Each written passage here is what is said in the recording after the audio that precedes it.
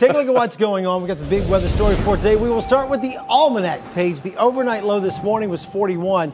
That's going to seem like a dream compared to where we're going in some spots later during the overnight hours.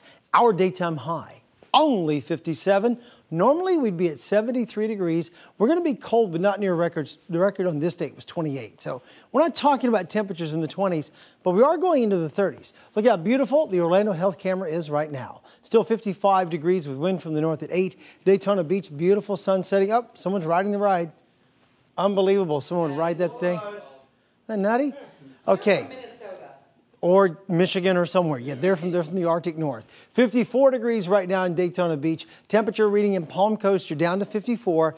Titusville, 52. Melbourne, 54. So along the coast, not too shabby yet. Ocala, 56. 55. Sanford, Kissimmee, and Orlando both holding in at 55. Okay, wind speed and direction right now coming from the north at 8 miles per hour. So colder air just keeps funneling right on in here into Central Florida. That's what we have to deal with tonight. We have no real cloud cover, so nothing to track on radar, really, except for the cold. So who has to worry tonight? Well, we took the crayon and blued in all the areas. It's everyone. Marion County, Sumter County, Lake County, Orange, Osceola, Seminole, and interior Volusia, interior Flagler, but not Brevard. If you're anywhere right on the immediate coast, you probably won't end up with frost.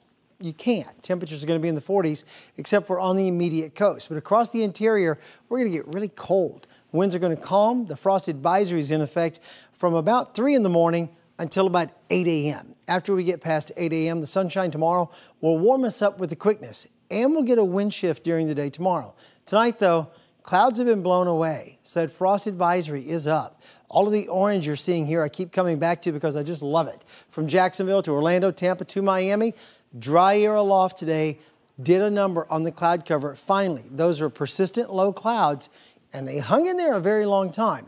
Watch tomorrow. Cloud cover begins to appear off the coast, and watch it kind of shift this way. That's an indicator of the wind shift. Winds will be coming from a more southeasterly direction late tomorrow. That'll push our daytime high close to 70 before all is said and done. No real rain chance tomorrow, but by Thursday we'll be dodging a few little pockets of rain, and then on Friday the next system approaches. Lows tonight, 32 Ocala, 34 the Villages, 35 in Leesburg, 37 in Sanford, and the official overnight low tonight in Orlando should be 38. Frost advisory is up. Here's tomorrow. Your forecast brought to you by Napleton Chrysler Jeep Dodge. We're going to get a lot of sunshine tomorrow, so we do warm up. A high of 69. Here's the week ahead. We go to about 68 or 69 tomorrow. The overnight low is 51, so no more advisories after tonight. Thursday's high 73, then 75 on Friday with a really good chance of rain. Will be a little cooler and calmer for the weekend.